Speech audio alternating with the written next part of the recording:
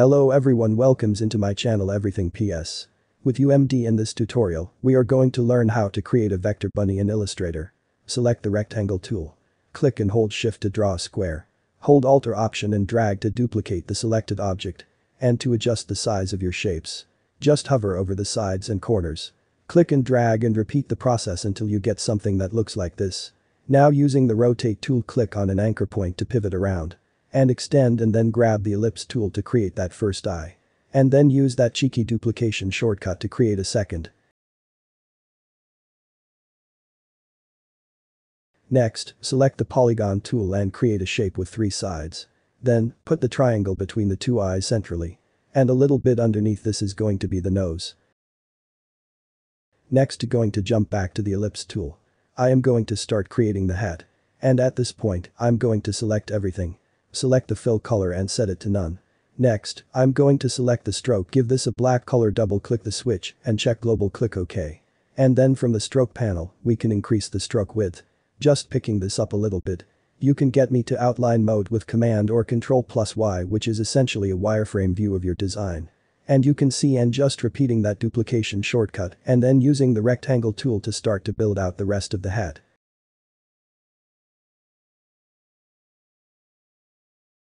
What I'm doing here is adding some fill colors to the main body of the hat. And I'm going to select the very top lips and I'm going to give this a fill color.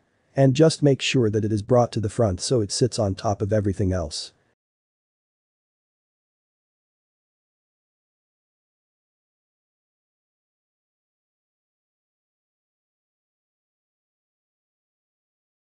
And I'm now going to add global swatch for the main body of the bunny, has allowed me to edit this color from the swatches panel, rather than updating every single instance of that color manually on the artboard.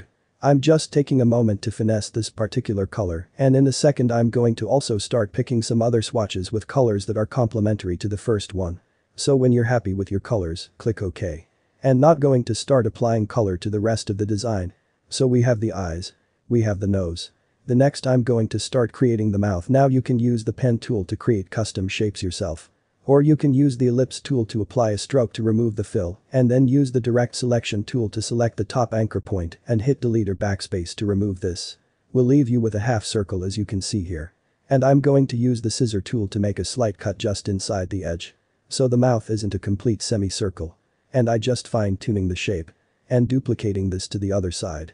And then it will use the pen tool holding shift to just draw a straight line to connect this to the nose. And you can see the right side of the mouth is a bit wonky. So from the property inspector, I can flip this around horizontally. And then just moved into the middle of the symmetrical, OK.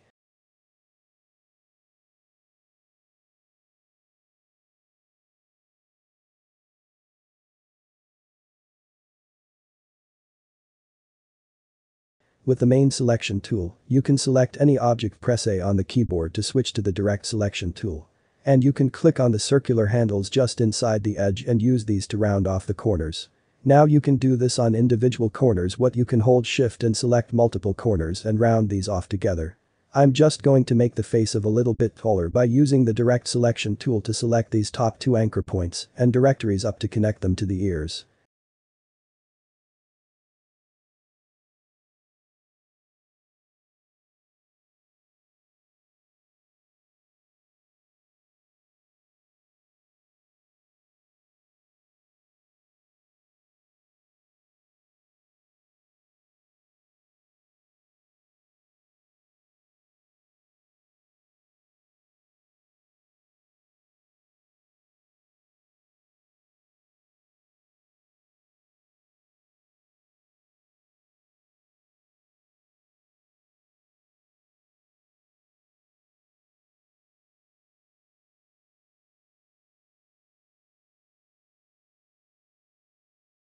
And I'm also going to select the pieces at the mouth, and from the stroke panel changes the cat type to rounded, just around them off a little bit.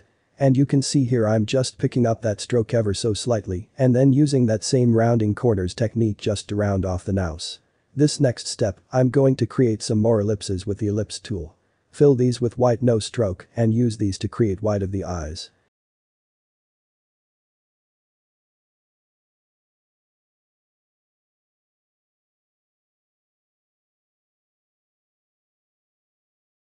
And again I'm using the direct selection tool to adjust the overall size and position of some of the facial features. You can keep the straight away, it's all the same, or you can vary them, just add a little bit of diversity, it's entirely up to you.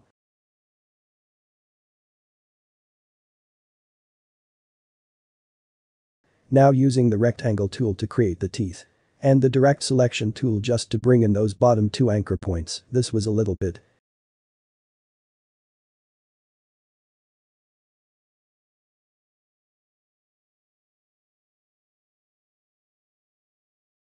I needed to make the top of the teeth match the curvature of the mouth essentially. I'm using the direct selection tool to adjust the anchor points and the handles to adjust the curvature of the lines. We can apply the white fill, and I can fine-tune this a bit further with the direct selection tool.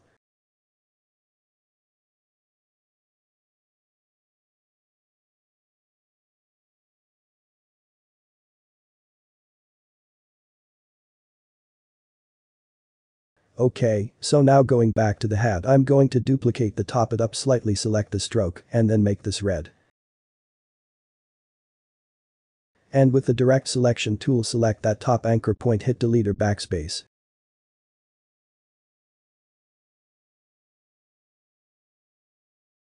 And then thicken up with stroke ever so slightly. Next, with the red line selected, we can go up to object and expand to confirm those changes.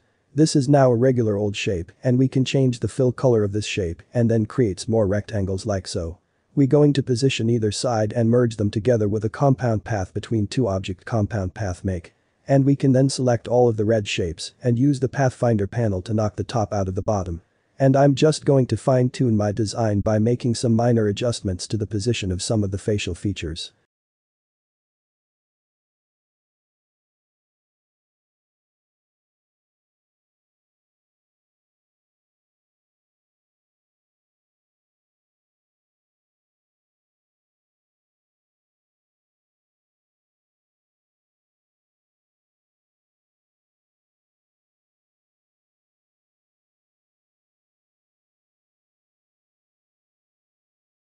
And then I'm going to zoom in and grab the pen tool and use this to create a custom three-sided shape that is going to act as a shadow for the right here. So I can set the strip to 9 and then pick a color ever so slightly darker than the main body color of the bunny.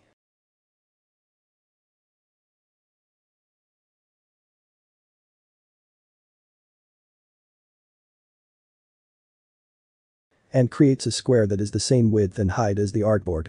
Then go to Object Arrange, send this to the back. And then go and change that color or pick a color swatch from the swatches panel. Something similar to the bunny here.